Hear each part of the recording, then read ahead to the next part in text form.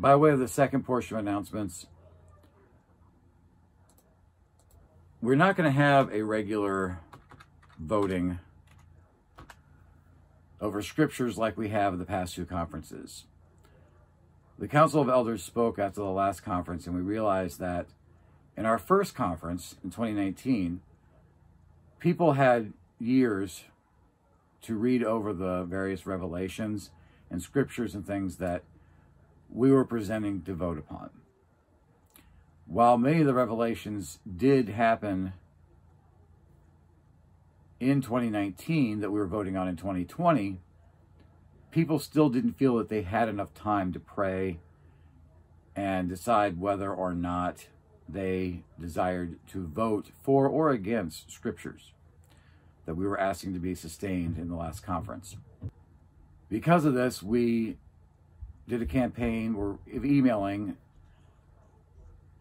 all those that are on our mailing list so that they could read and pray on the various revelations that we had offered, and also some of the new ones that we have received after conference of last year.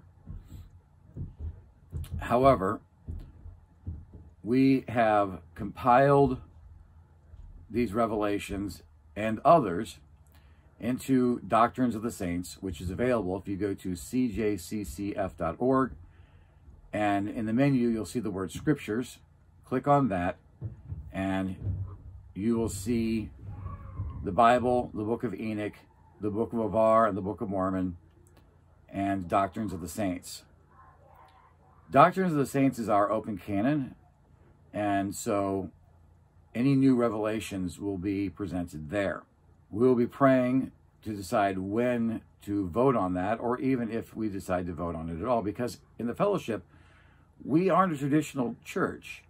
You're the church. We're a fellowship of people from a variety of different spiritual backgrounds. And not even all of us are in the Latter-day Saint movement. Some are new to the Latter-day Saint movement.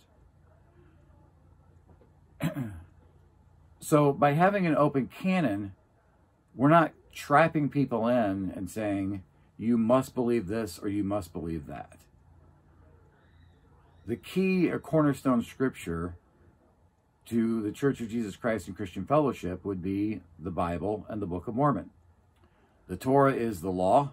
The Gospels are the law lived. The prophets are the explanation and the teachings of the law. The revelations, the Acts, and the epistles are also teachings of the law and other further revelations, other light and knowledge the Lord wants us to have. It is a gift given to us in the spirit of prophecy and revelation to help us to know Christ through the spirit of prophecy and revelation. The Book of Avar is the history of the coming forth of the Book of Mormon, and the Doctrines of the Saints are all the revelations that we need today to move forward in Christ as Latter-day Saints. But everything really rests on the Torah and the Gospels and the Book of Mormon. Any of the scriptures that people bring in from wherever their background is, we welcome that. And we don't want to force people to believe scriptures that they aren't comfortable with, and nor do we want to take away scriptures that people love.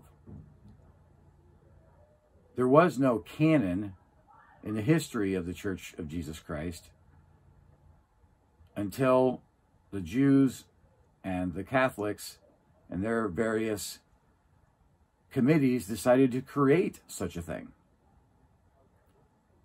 And there really was no revelation requiring this. And so therefore, any canonization that we have in the fellowship is really more out of a habit coming from the tradition of men.